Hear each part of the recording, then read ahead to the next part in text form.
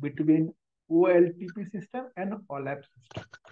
So OLTP system, we can say online transaction processing, and OLAP means that is online, okay, analysis processing, okay, analytical process, okay.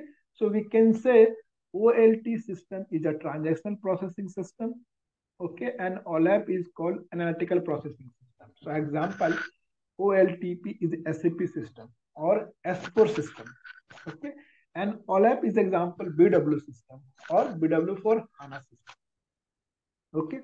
And so how basically OL system is managed a transaction oriented application only. Example, ATM, okay, these are the basically we can say transactions, okay. Why?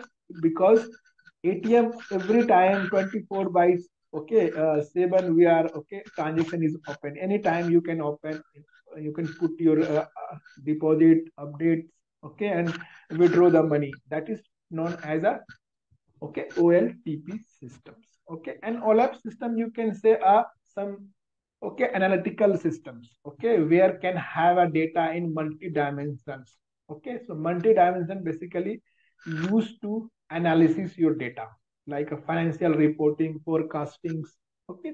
So these systems basically use okay, and BW system basically is a OLAP system and used for the financial reporting or any reporting for forecasting, okay.